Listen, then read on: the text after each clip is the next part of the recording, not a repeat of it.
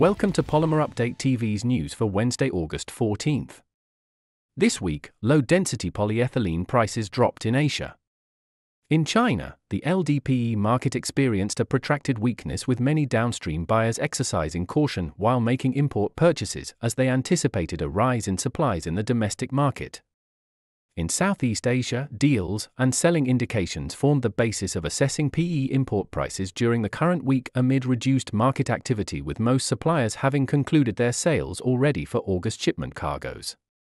Buyers reportedly have adjudged the market outlook as bearish, steered partly by weakening demand in China, in spite of an anticipated commencement of restocking activity later in August by converters in the country to cater to year-end demand.